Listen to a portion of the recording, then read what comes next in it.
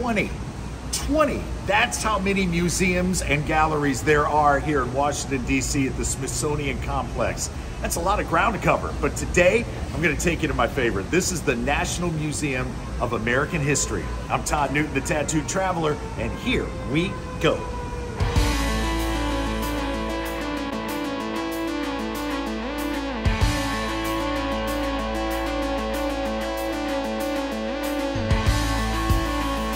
The museum is 3 stories packed with exhibits that are ever-changing, and they all display our nation's history in areas of social, scientific, military history, political history, and this is the history of Silicon Valley, one of the first computers developed by Steve Jobs and Steve Wozniak. This is the first mouse. Can you imagine having this hooked up to your laptop? Having to maneuver through social media using this thing? And of course, the former DJ in me just loves this. That's right, it's the Tattooed Traveler on the wheels of steel, baby. Showing the history of street DJs and nightclub DJs. This is an old mixing board. And what really got me here was the headphones, the Koss Pro 4 AA's. I have those very headphones in my home office. And if we zoom down here, we can see this classic Technics turntable. Man, that's worth some money these days. You know who needed her shot on the turntables too, huh? Shifting now from music to movies, a little Hollywood history for you here. We've all seen The Wizard of Oz, right? Well, you remember how in the film, Dorothy's journey from Kansas to the land of Oz was symbolized by the film going from black and white to Technicolor. Well, this camera that's on display here at the museum was one of a handful used to film the Oz scenes. That big box around the lens was called a blimp, and it muffled the machine's sound during filming. Technicolor was invented in 1932. Remember these things? Commercials. Before DVR, we had to sit through anywhere from 18 to 22 minutes of these for every 1-hour program we watched. Being here is like jumping in a time machine. I used to have a phone like that, and it cost like $3.99 a minute just to make a call. Sony Walkman played cassettes before you could have every song known to man in your phone. Game Boy, greatest Christmas gift I ever received. What else do we have? A Palm Pilot, daily calendar. Look at that BlackBerry. Nobody uses those anymore. And a 35 millimeter camera. Forget film. No more.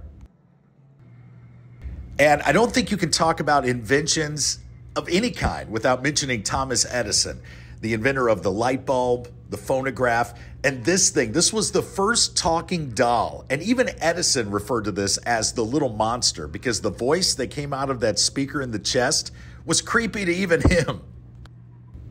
Here's another inventor, Ruth Handler, who created the Barbie doll. And she got the idea after watching her daughter play with paper dolls. And it says here, thanks to television, Barbie became the world's best-selling toy ever. The first Barbie, look at that. She's come a long way. You know, few names are more synonymous with American history than Thomas Jefferson. And this was his desk. He designed it himself. And it was on this desk that Jefferson wrote the first draft of the Declaration of Independence. Wow. And speaking of our nation's forefathers, George Washington, this was his personal trunk in which he carried his private papers. Boy, it looks like he racked up some miles with this thing, doesn't it? Very cool. Both men wore wigs like this, which were made from goat and horse hair, and they would smell terrible because you couldn't wash them. So they would powder the wig to try to make them a little more bearable. Great history here at the Smithsonian. This is the top hat that President Abraham Lincoln was wearing the night he was assassinated at the Ford Theater. The very hat. That was on April 14th, 1865. This chair sat by George Washington's bed for years. It's been reupholstered, but that's the actual chair. It's fascinating to think that he would sit there and begin his day pondering the challenges facing a new country. These chaps belong to Teddy Roosevelt. You go, Teddy. He was thinner than I thought. And these golf clubs belonged to Dwight D. Eisenhower. Ike loved his golf, it looks like. And here's the chair that John F. Kennedy sat in during the first televised presidential debate. That was against Richard Nixon, of course. And the country loved Kennedy. They say behind every great man is a great woman. Here you see Jackie O's pearls from the 1961 inauguration and that beautiful gown that she wore that night. Another of our country's beloved first ladies, Nancy Reagan. This is a very recognizable outfit of hers. Here's the gown Michelle Obama wore to President Barack Obama's inauguration.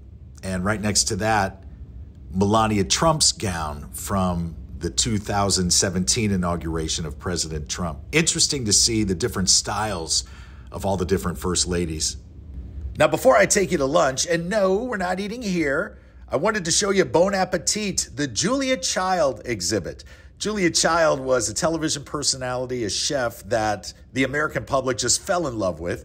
And this was her kitchen from her home in Cambridge, Massachusetts. She donated it to the Smithsonian. That was her kitchen table, all of her appliances and pans. That was her oven, her refrigerator, just as it was in her home. Now, there are a lot of heavy hitters here in the nation's capital, and while in D.C., my wife and I wanted to dine where the movers and shakers dine. So everyone said, Todd, you must go to the Lafayette, located in the Hay Adams Hotel directly across from the White House. The Lafayette is sophisticated dining at its finest, and I thought for sure I would slop something on the front of my shirt at a place like this, but I had to go for it because the soup of the day, butternut squash. Look at that. Our waiter recommended we follow that up with the crispy scallop sushi, and it was even more perfect than it looks. A day full of culture and a belly full of good food here at the Lafayette inside the Hay Adams. Gorgeous day. Appreciate you being along for it. Make sure you like this video and go ahead and subscribe to the channel, won't you? Become a part of the family. And join us over on Patreon if you want some exclusive content. I'm Todd Newton, the Tattooed Traveler. We'll see you a little further on down the road. Until then, travel safely.